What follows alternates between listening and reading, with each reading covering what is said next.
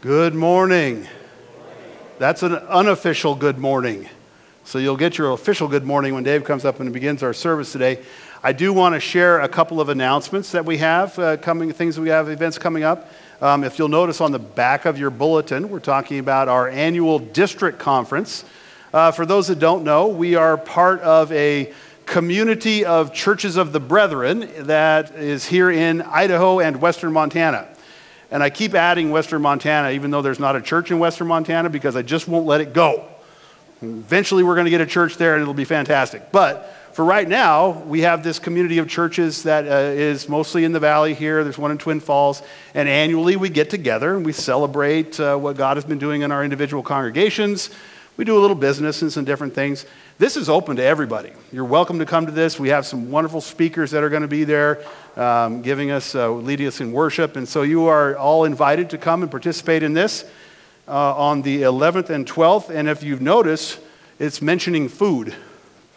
And so both for you to participate in helping with or just coming and partaking in. So that's what we do around here is we eat. We had a wonderful time last night at our ice cream social. If you missed it, it was terrible. If you were there, you know that I'm not telling the truth when I say that. It was awesome. But it was the perfect number of folks. We had a great celebration and really enjoyed the music from the Fiddler's Express. They did a great job. So it was fantastic. So I'm not telling you about stuff that's already happened, although I did a little bit there. This is coming up, so we have these things. But between this and today, there is another district event that I want to encourage you to attend. It is our district hymn sing. This time it's going to be sponsored by Boise Valley Church, and so we want to have you come. It's at 4 o'clock on the 29th, the last Sunday of this month, and so they will provide us with a light meal, and we'll just sing and lift our voices and enjoy some fellowship. It's a pretty low bar as far as what's required of us other than just to come and lift our voices in song. So that will be at Boise Valley Church, 4 o'clock on the 29th. District Conference, hymn sing. I'm done. Dave, could you bring our service?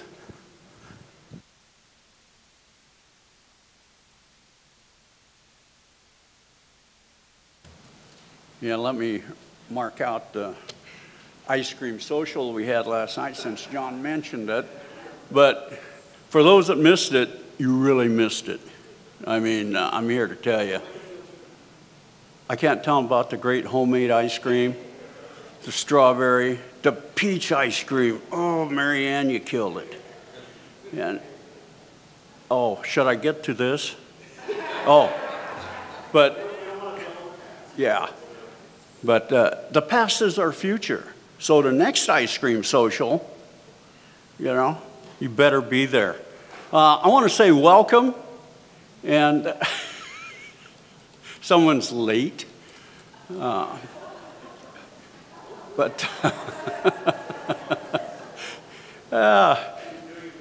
yes, she was. And I want to say welcome, and for those that are visiting, I hope you find this as your home church and feel welcome. And we're just glad to have you all here, and I hope you feel the fellowship we have today is in the meaning of God. So our scripture reading is 1 Corinthians 6:12-15.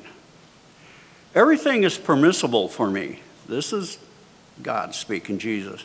But not everything is beneficial. Everything is permissible for me, but I will not be mastered by anything. Food for the stomach and stomach for food. But God will destroy both. The body is not meant for sexual immorality, but for the Lord, and the Lord for the body. By his power, God raises the Lord from the dead, and he will raise us also.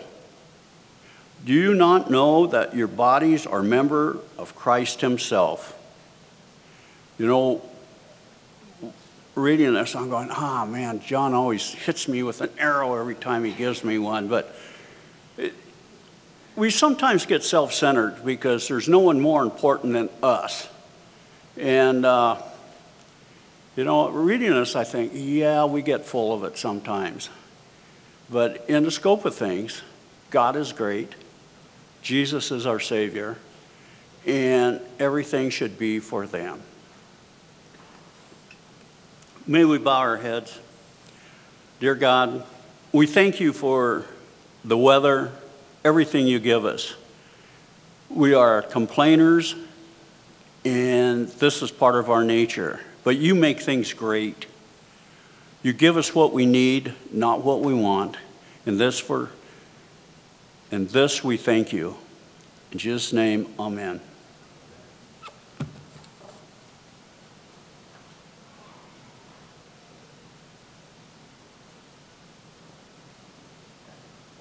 Good morning. Last couple of mornings with the return of sky and no smoke, I've watched the sunrise and they've been so glorious. You can't help but say, may Jesus Christ be praised. And that's what we're going to sing first this morning. When morning gilds the sky. Would you stand with me?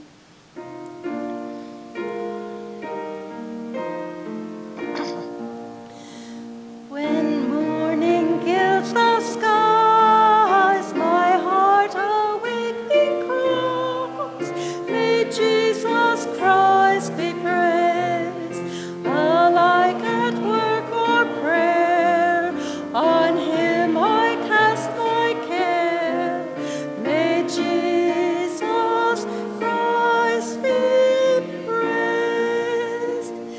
Does sadness fill my mind? A solace here I find. May Jesus Christ be praised. Or fades my earthly bliss, my comfort still is His. May Jesus Christ be praised. The night becomes as day, when from the heart we say, may Jesus Christ be praised. In heaven's eternal bliss, the loveliest strain is this, may Jesus Christ be praised. Be this while life is mine, my canticle divine. May Jesus Christ be praised. Be this eternal song through all the ages long. May Jesus Christ be praised. And now let's turn to Take My Hand and Lead Me, Father.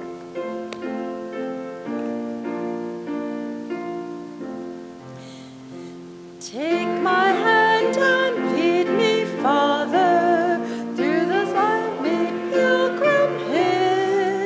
Let thy light shine brighter, Father, on its dark, mysterious page. For I can find my feet have strayed from the path of truth and love. Feel the need of thy protection, and thy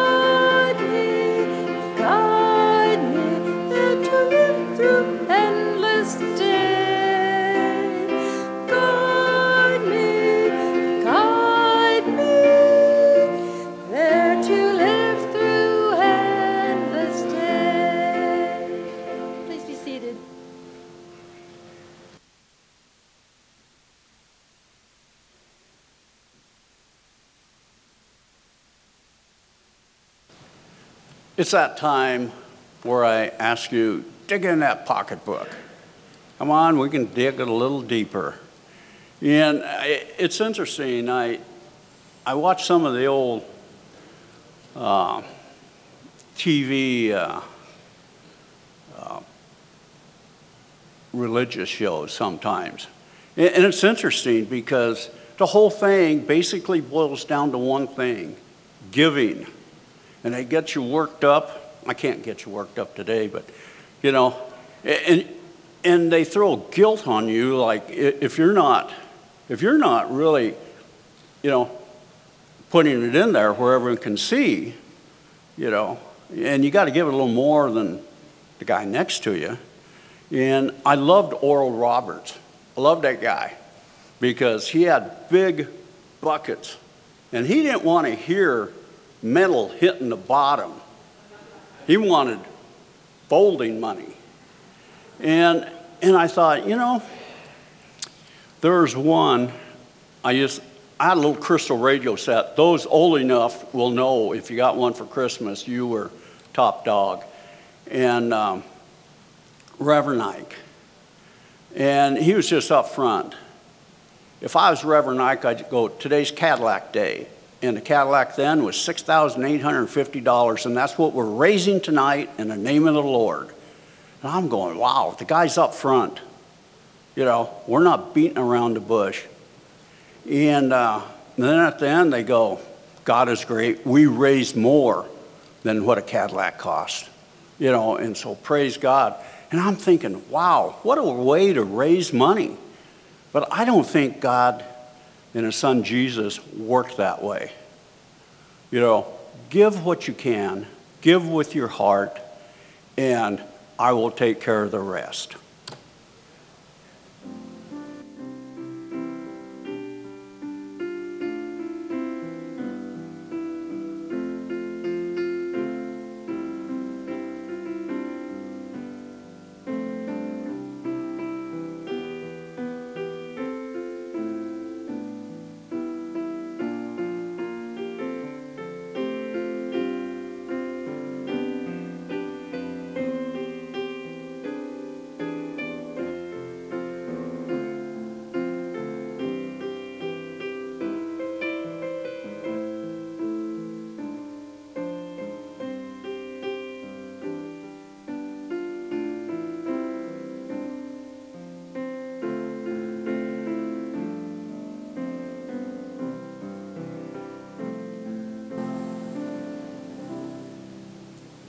You know, I think we all can admit that God's been great in our lives. Doesn't mean everything's peaches and cream all the time. But in the end, God comes through. He delivers. And in the bad times, we think there's no end. There's no light at the end of the tunnel. But there is. We're just not looking. And by God holding our hands, he will guide us through. May we say a little prayer? Thank you, God. Thank you for what you give us. We give so little in return, and we expect so much, but you give us what we need, not what we want. And we need to be appreciative of everything you do in our lives. Amen.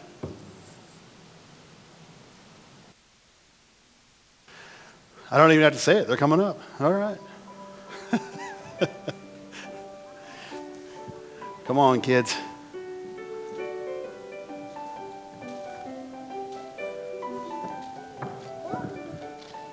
All right, now that you're all sitting down, we're going to take a little tiny, itty-bitty little field trip in a second, okay? Because I want to talk to you about how awesome God is. You know God is awesome, right? And God has done some amazing things in the way that God has created us. He's made us who we are. And we have, what are these at the end of my arms? Hands. What are these at the end of my hands? Fingers. What are these? Eyes. What are these? Ears. You got it. And all of these things help us do things in the world. And I don't know we even think about it. It just happens. But it is so amazing. So here's our field trip. And before you go, I need to tell you that we have to be careful. because we're going to go on the other side of this barrier, and those are not attached to the floor. And so we can't bump into them, they'll fall over. Okay, so let's be careful, all right? So let's go around the other side of this barrier. And we're going to look at this piano, and Marta's going to help us. Okay, so don't bump into the barriers, right? Okay, all right. But come around the piano so that you can see it. And I'm going to lift this up. So you guys know what sound is? Yes. What is sound? Tell me. It's like a string of some sort. Like a string? Well, what do you think? Sound is one of the five senses. Sound is one of the five senses, that we hear things with sound. Here's what sound is. Sound is a vibration. You know when you're like driving down the road in your car, you're shaking like this? That's like a vibration. Sound is like a vibration. And it vibrates through the air. You know, if you didn't have any air, you wouldn't have any sound. So you have to have air. God thought of that, okay? And vibrations go out in all different directions, and they end up going right to your ears. So, oh, yeah. Come on back over here. All right, now, what I need you to do, and I want to have maybe a couple of people. What? So these strings are like the lower notes, and these Right. are the higher. You're right. You're right. We're gonna. When she touches a key, they like vibrate. You got it. These strings vibrate. You're absolutely right. Now I'm gonna pick a volunteer. Can you do this? No, it's super easy. Real gentle. I want you to put your hand just on those. No, the big strings down at the bottom. Just kind of hold on to them, and then Marta's going to play. Do you feel it? It's vibrating, isn't it? Well, not there, because she's up here in the higher notes now. But if she's down at there, kind of feel them a little bit? So that vibration in the string goes out into the world, into the air around us, and then it hits us in the ear, which is this part of us, and it goes inside of our ear, and then there's an eardrum in there, a very thin membrane that vibrates exactly the same as the note that Marta is playing. And it goes into our brain, and it tells us that's what this is. Now, sounds and vibrations aren't really interesting that much, are they? They're just sounds and vibrations. But what happens when you put those sounds together into something? So hands off the wires. Okay, Marta, can you play something pretty? Isn't that beautiful? All of these vibrations together are coming and touching our ears and going into our brains, and we hear something, and it's awesome. Now, let's go back around. This top is so heavy, I want to make sure they're out of the way before we do anything with it. Thank you, Marta. So, God says that He has made us in fearful and wonderful ways.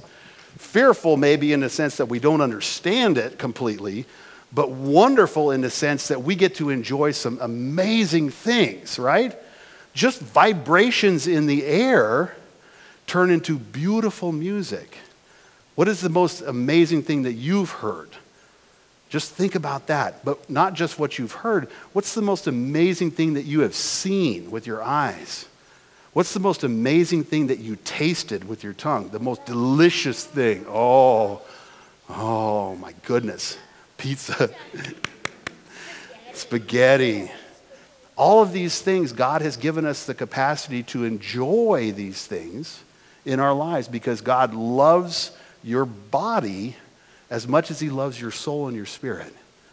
And He's given you special gifts in order for you to enjoy this life. So whenever you get to feel like, oh, there's nothing cool in life, just think of how God has made you to enjoy things. And enjoy those things that are simple. Let's pray.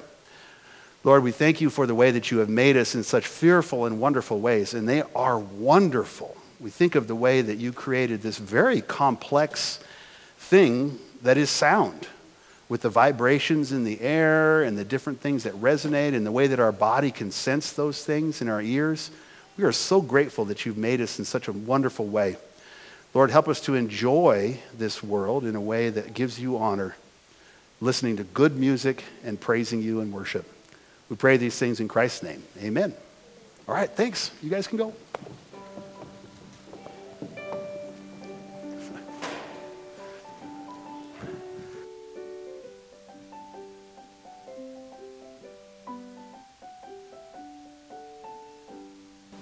Please stand again. My Jesus, I love thee.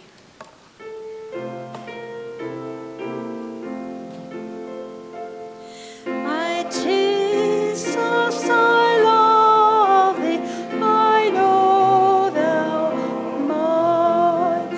For thee all the follies of sin I resign. My gracious Redeemer, my Savior art thou. If ever I love thee, my Jesus, 'tis now. I love thee because thou hast first loved me, and purchased my pardon on Calvary's tree. I love thee for wearing the thorns on thy brow.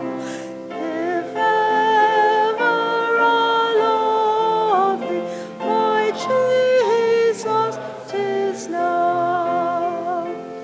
In mansions of glory and endless delight, I'll ever adore thee in heaven so bright.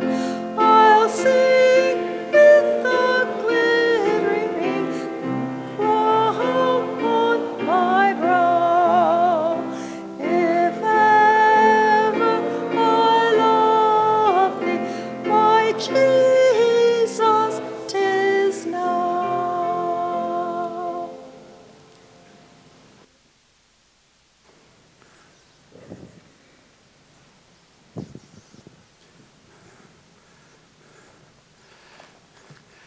We narrowly avoided disaster.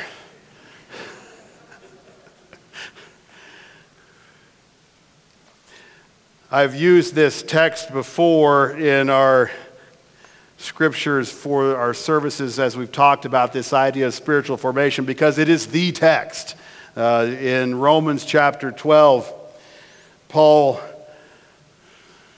writes to the church there in Rome, I appeal to you, therefore, brothers and sisters, by the mercies of God, to present your bodies as a living sacrifice, holy and acceptable to God, which is your spiritual worship.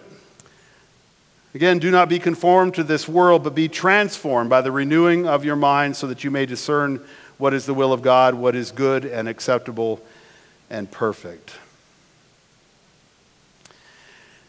I always enjoy that word holy because it makes me think of two different things. Holy, sanctified, being righteous, but also completely.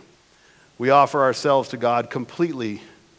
That is what we are called to do. Dave had this a wonderful illustration and a thought on giving, and I'm going to just say yes, but God also wants everything. Everything. So you can give some today, but God's going to come back and get the rest of it eventually.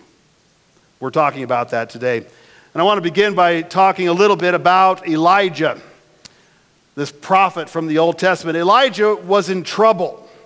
He was in hot water. Now, there's obviously more to this story than we have time to tell, and if you want to read it, you can go to 1 Kings. It's in chapters 18 and 19 there. But suffice it to say that Elijah, even after this wonderful, great victory that he has on Mount Carmel over the false priests of Baal and Asherah, Elijah is fleeing for his life from the rage of the queen Jezebel. The beginning of chapter 19, it says this. Ahab, the king, told Jezebel all that Elijah had done and how he had killed all the prophets with the sword. And then Jezebel sent a messenger to Elijah saying this, so may the gods do to me and more also if I do not make your life like the life of one of them by this time tomorrow. Okay, that's not a veiled threat. That is an overt threat. That is definitely something that's going to get you a little bit worked up. And so Elijah, fearing for his life from Jezreel, where he is, he runs to Beersheba. And when I say run, I mean literally. He's afoot here. He runs to Beersheba. His servant is with him. He leaves his servant there in Beersheba, and he heads out into the desert, a day's journey on his own, by himself. And at this point, Elijah is done. He's at the end of his rope. He's at the end of his strength. He has lost all hope. And he finds this tree, a broom tree, and he sits down underneath it, and he waits to die. He is done. I've had enough, God. I've had enough. Just let me die here. I get to thinking this. I'm amazed that he would say these kinds of things. And I probably need to resist the temptation to go, oh, poor Elijah, because we shouldn't get too hard on him. This is one of the greatest prophets that there is. His faithfulness is legendary. He'd seen countless of these miraculous acts of God here at this moment where he is, out in the desert underneath his broom tree waiting to die. He's right between two very powerful events.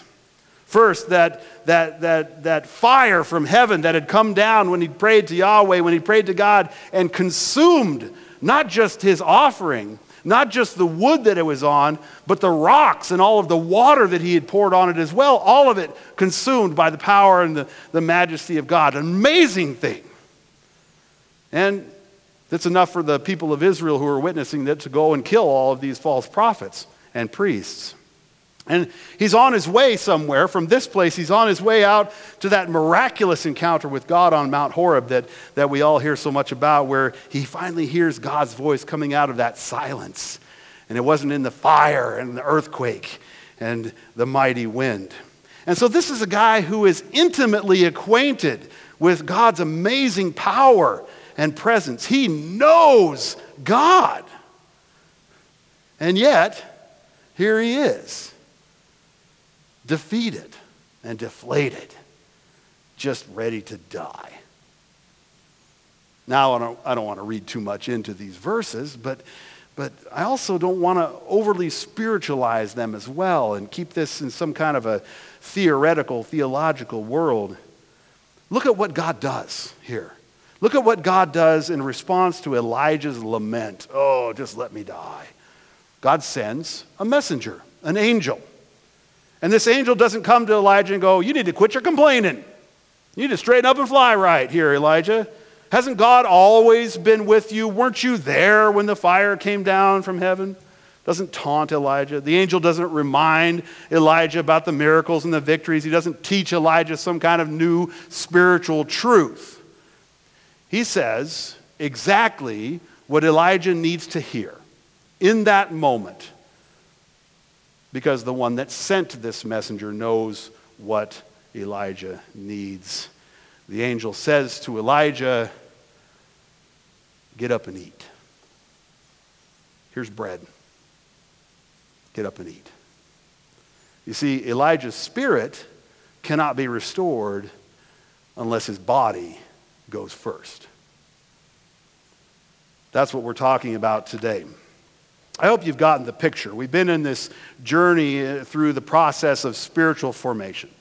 We've been talking for a number of weeks about this idea that God wants to transform us, transform all of us. Again, God's coming for all of it, so get ready here. We've been talking about this way that God wants us, every part of us, to be shaped in the likeness of Christ. And we might be tempted, because it's church, to think about this in spiritual terms, theological terms. This is where we are. This is what makes sense here. And we need to do that, and I don't want to discount it. A lot of spiritual formation is spiritual in nature. It's enacted by the Spirit of God in our hearts and our minds and our souls. But when we talk about formation in this way, in this holistic way, then we have to accept that God isn't interested in just part of us. No. God is interested in all that we are. Every part of us. And if that's true, then we have to accept that all of who we are includes the physical part of who we are too. Last week we talked about our vocation, our work, the things that we do in the world. That has a very real, very physical manifestation. The work that we do shows up in the material world that we inhabit. Today we're going to talk a little bit about our physical bodies, these things that we walk around in and move and act in, the ears and the eyes and the elbows and the knees, and what we're supposed to do with them in terms of being a faithful follower of Jesus. So what does spiritual formation mean in terms of our physical body? First of all, I'm guessing that perhaps maybe we're not really familiar with talking about this in church. This may not be something that comes up very often, but we need to establish that it is a legitimate thing to think about and to talk about for the believer in Christ. There's a reason that we don't hear a lot of sermons and we don't have a lot of teaching about the theology of the body, because we're suspicious of this thing that God has put us in, this body that we all have, because it seems often, frequently, repetitively perhaps, to fall short of what we want. It doesn't work the way we think it should. It gets sick. I know there's a lot of our sisters and brothers today who are homesick. It gets sick and it gets broken. It falls into diseases. It ages. It starts to come apart on us. All right? It is, frankly, the focal point of a lot of temptations, things that we would like to resist but don't seem to be able to. The human body, it seems so representative of that brokenness and the impermanence of the world that we can't really help but treat it with a certain degree of suspicion. Maybe even mortification. Let's not talk about our bodies. We don't want to do that. This human body that we have, it represents pain and limitations and often the consequence of sin. Many of us, frankly, we're just ready to be done with it. We're ready to be rid of it, to shuck off this mortal coil. That's the language that gets used often. To leave this broken earthly body behind and move on to glory. Hallelujah, right? There are all kinds of songs about this. We sing about this at times, but it's not really what the Bible says about our bodies. While there is certainly truth to this idea that the body has imperfections and has limitations, the Bible might caution us about our desire to be rid of this body, because God has given us this body. This is the body that God has gifted to us. It's been given to us for a great purpose. And God believes that our bodies, even though we don't often agree with him on this, God believes our bodies are good. Now, part of the reason that we're ambivalent about our body is that we, to a certain extent, are still influenced by those ancient Greeks. How they thought about things, we still think about them. I know, it's like 3,000 years later, you think we'd be moved on by this, but we still think in the terms that the Greeks would be familiar with. One of the ideas that they came up with was this idea of what they called dualism. Spiritual, material, two different worlds. The spiritual, the immaterial, that's perfect, that's good, that's everything that's ideal. The material is just a shadow, a reflection of this perfect world. This is fallible, this is broken, this is something we want to get rid of. Perfection exists in the immaterial. That's a Greek idea. And it's still sort of the way that we think about things, even as Christians. But it's not really a Christian principle. Now, that's not to say that God is willing to take all this imperfection that we see around us and we experience and say, oh yeah, it's no big deal, and embrace it. That's not really what we're talking about. But God is very much invested in this material, physical world. He created it, after all, right? This is all God's doing that we see and we experience around it. God created this, and what did he call it? Good. Good. Yeah, it's not perfect at this point. There is sin, there is the fall, but it is good. I mean, that little song that Marta played, how beautiful is that? It's just vibrations in the air, people. And how beautiful is that? It's good. So it is still what God sees and what God loves, and that includes our physical bodies. God put this dirt together, that is you and I, this dust, and breathed life into it, and God loves that dirt and that dust. Now, broken as our bodies are, they are still very precious to God. And if you need any evidence of this, well, I'll just point you to Jesus. Jesus. Isn't it a glorious thing that God's redemptive plan, this plan that's been in the works since the beginning of our human history, our time, isn't it a glorious thing that it has a physical element to it? Because it does. It absolutely does. Think about this. Of all the different ways that God could have redeemed us, God could have made us whole, he does it by putting on a material, physical body. Go to John 1, the first chapter of John's gospel. In the first chapter, John, the evangelist, says this, "And the Word became flesh." The Word became flesh and lived among us, and we have seen his glory, the glory as of the Father's only Son, full of grace and truth. That is an earth-shaking announcement. The Word became flesh. The Word, if you, again, look at that verse. The Word, pre-existent, before all things, in the beginning, with God, and actually is God. The Word, the one through whom all things come into existence, all of creation comes about. The Word, that ultimate source of life and light for all people. The Word, a perfect spiritual reality, becomes flesh. Like you and me, becomes flesh. Think about that. Think about how radical that is. Amazing that is. There's a theological term that we use to describe this, incarnation. Incarnation. That's a powerful word, really, when you think about it.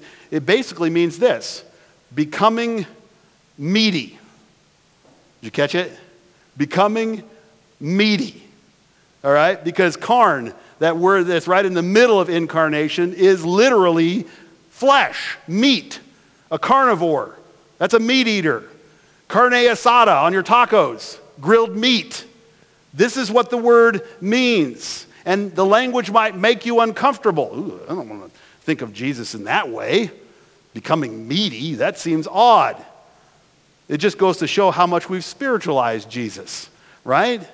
How we've lost sight of this whole truth that we have, that Jesus became flesh and lived among us, full of grace and truth. This is what God does. Oh, man. And if it's important to God, if it's so important to God that it would be such an integral part of his redemptive plan that he would put on flesh and dwell among us, then we need to pay attention to it, to that fleshy, earthy, meaty part of who we are, our bodies. So, the Romans 12 passage, okay? Well-known passage. We've read it already a few times in our journey through spiritual formation.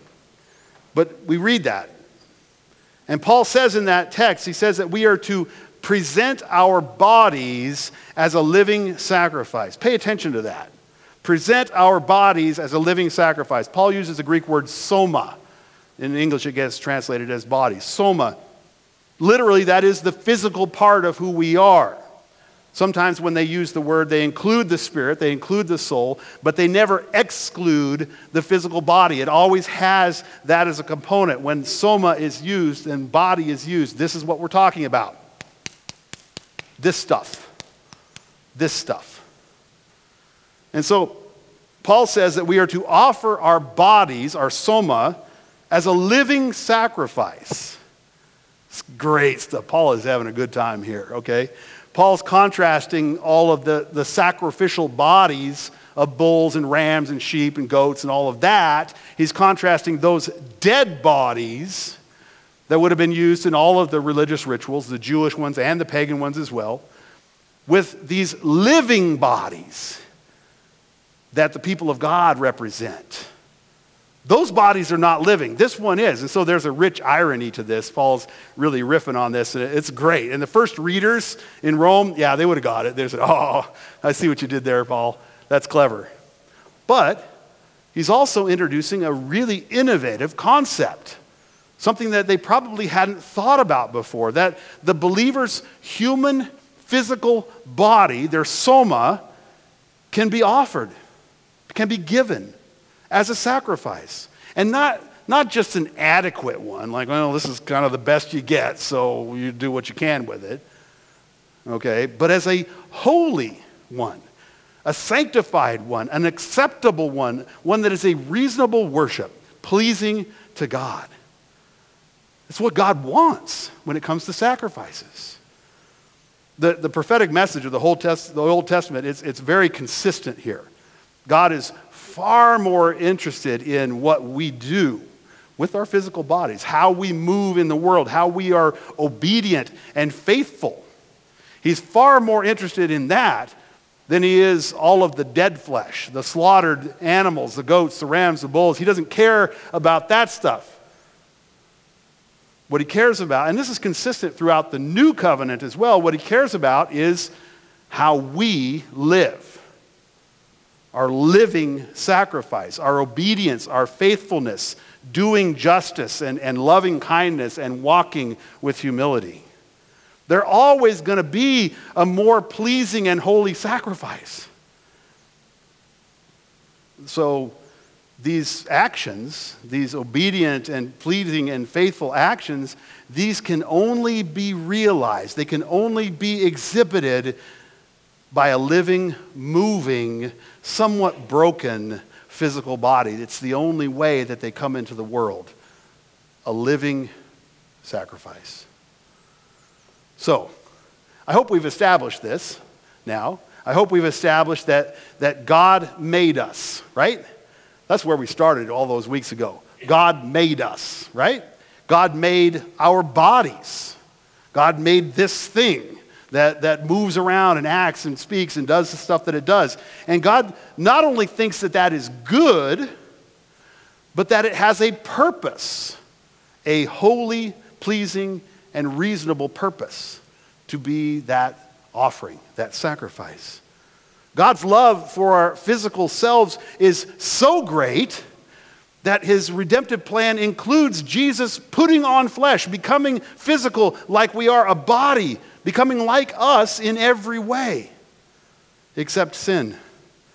And it was the death of that physical body, the body of Jesus, executed on the cross for us, that made redemption possible. Is that amazing? I mean, it's like, yeah, this is what happens, on the days leading up into Easter. We remember this, we commemorate it, we celebrate the resurrection. That was Jesus' physical body that was on that cross. That is what made redemption possible. You think that physical bodies aren't important. Think about that. And then after revealing himself in the resurrection, it was a physical body that was resurrected, people. Okay, this is great. This is in Luke 24. He goes to Emmaus, and he reveals himself to those guys. They break bread together, they eat, and then he comes back to Jerusalem. The two travelers come back. Oh, wow, we've seen Jesus. And they get back, and then Jesus, bang, shows up in their midst. This is what it says. While they were talking about this, Jesus himself stood among them and said to them, "Peace be with you." And they freaked out. They literally freaked out because what are we talking about here? This guy was dead. We saw him die. We saw his body die. We saw his body buried. So what are we left with? Must be a ghost. Must be a spirit because the body is gone. And Jesus goes, why are you frightened? I love it. Why are you frightened? Why are you frightened? And why do such doubts arise in your hearts? Look at my hands, look at my feet, and see that it is I myself. Touch me and see. For a ghost does not have flesh and bones like I have. Flesh and bones. And what Jesus has and what Jesus celebrates, we should never treat with contempt. Our flesh and bones are important to God. So what does this mean? What does it mean in terms of spiritual formation? Who we are supposed to become as children of God? How might God want to transform this physical part of us? All right, now I say that phrase and immediately we're probably thinking something. We're not talking about that kind of transformation that you're going to see on television or social media. You remember the show The Biggest Loser? You know, it's like we're going to get big guys like me up there and we're going to treat it, you run them through the mill and then they're going to come out from behind and still, not that kind of transformation. Okay, we're not talking about that. The transformation here that God is interested in is not a transformation of the physical form, but a transformation of what we are using our physical forms for. Are our bodies what Paul talks about in Romans? Are they that living sacrifice that we are offering to the true God, or do we offer our bodies to some other god?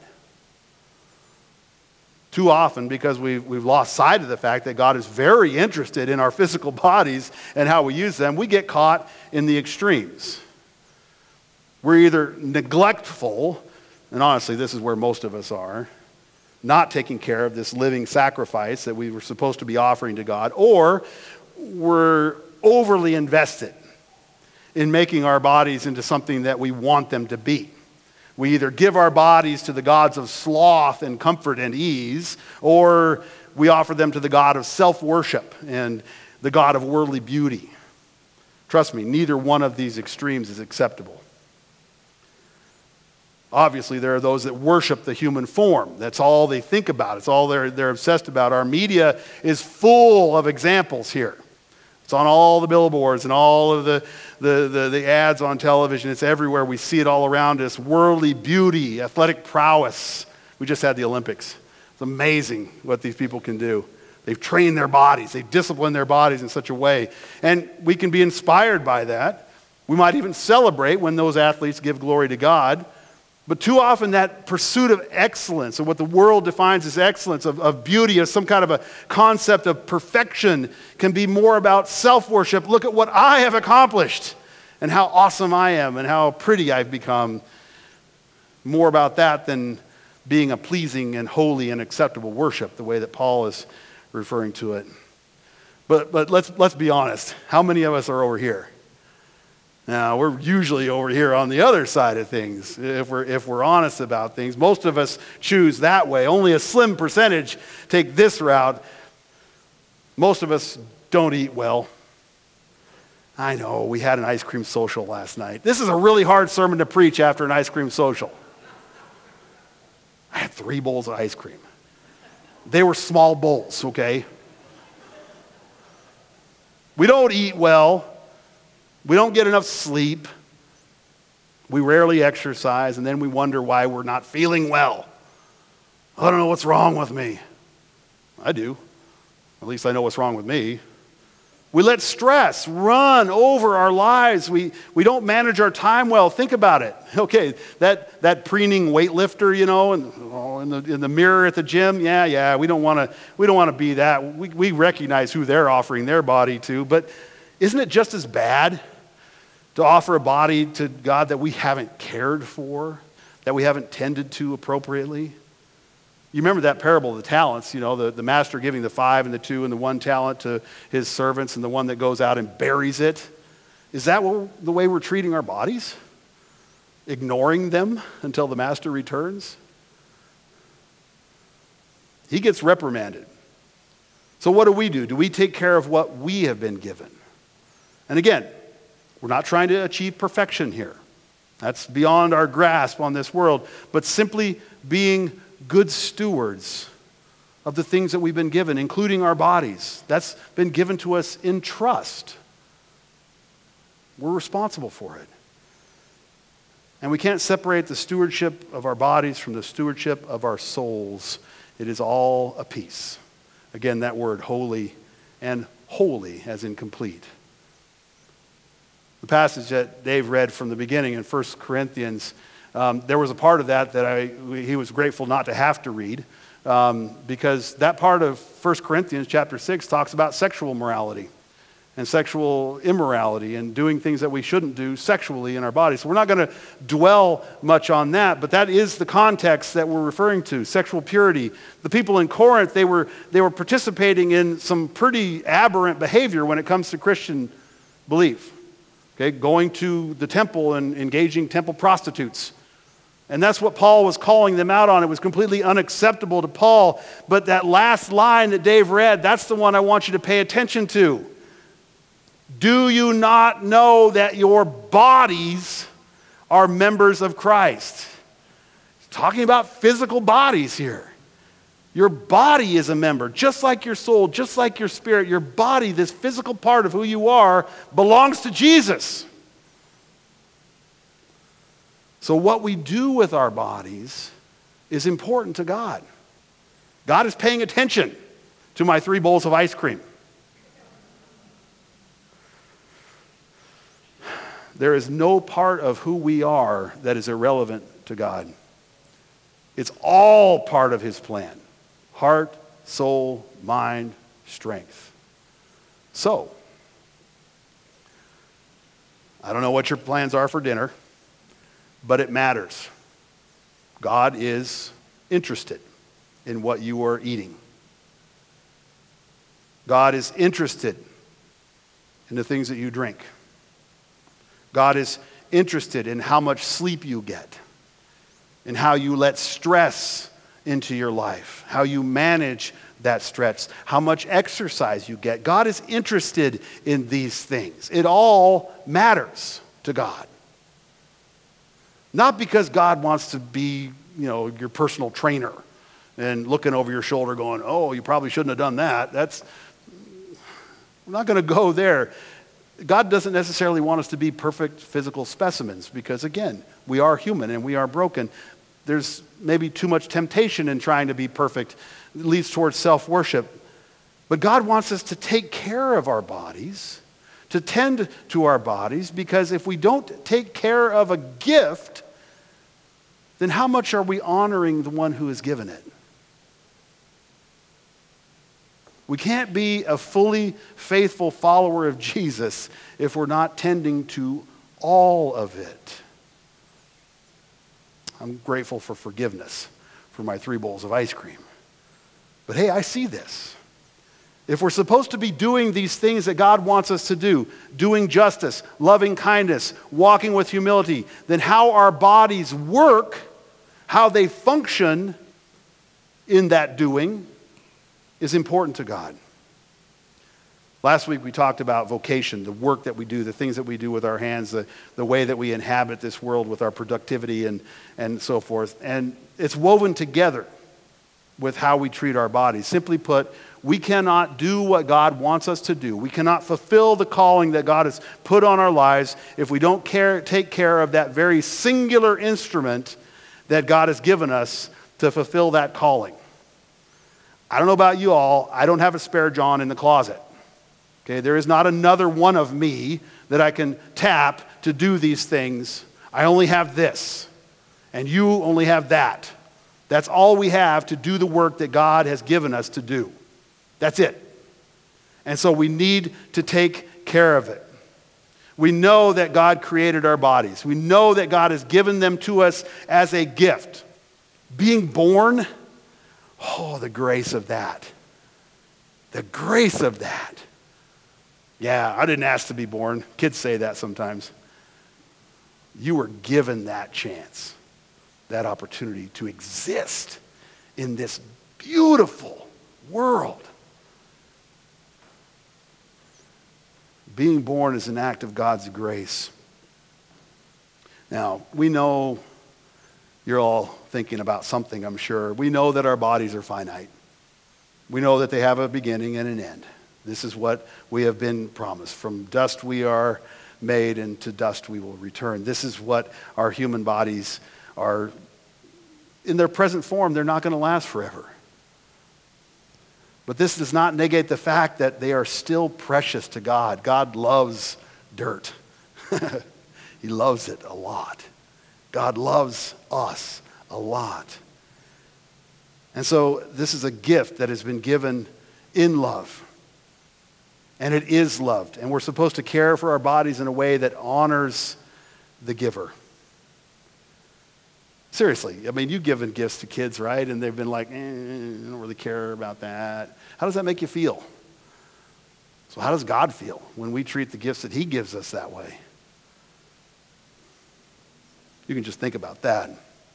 It's not just to give honor to the giver of the gift that we treat our bodies a gift, though. These bodies have been given to us. Each one of us has received this gift of a body so that we can fulfill the purpose that God has given us. And we can't really fully realize that purpose. We can't fully do that thing that we're meant to do if our bodies are broken down and glitchy because we haven't taken care of them. We can't neglect our bodies, nor can we become so bound up in caring for them that it becomes a form of idolatry. We need to find that place in the middle where we are good stewards of the things that God has given us. We simply have to ask ourselves, God, what do you want me to do in this world? And then take care of the tools that he's given us to do it. Let's pray. Lord, this isn't always an easy thing for us to face because if there is one part of us that is prone to temptation and falling into disrepair, it is our bodies. Lord, we know that in their finiteness that there is a part of them that will not last for eternity, but that is no excuse. And when we are less than compassionate and less than caring and less than responsible with these gifts that you've given us, we ask that you would forgive us. Or we pray that you would give us the conviction and the courage and the strength to take care of all of these precious things. Our heart and our soul, our mind, and our strength. The strength of our somas, our bodies. So that we might be more faithful to you. We pray all this in the name of the one who became flesh so that we might live. Jesus. Amen.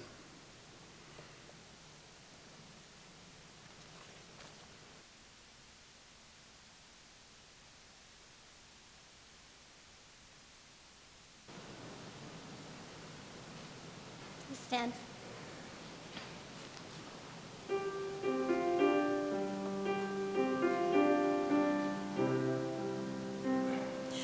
Go now in peace, go now in peace. May the love of God surround you everywhere, everywhere you may go. Go now in peace, go now in peace. May the love of God surround you everywhere, everywhere you may go.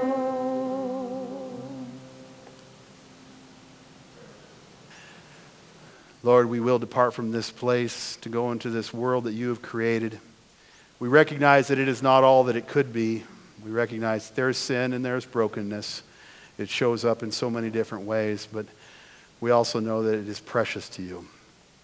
Each individual in it is precious to you. Each individual in this room is precious to you. You love it all so much, and you love us so much. Lord, that is a superabundance of love, more than we can contain, and so we will take it into the world and we will share it with those that need it. We'll be that light and that salt until we gather again to praise and worship you. We will go in peace. We pray these things in Christ's name. Amen. You are dismissed.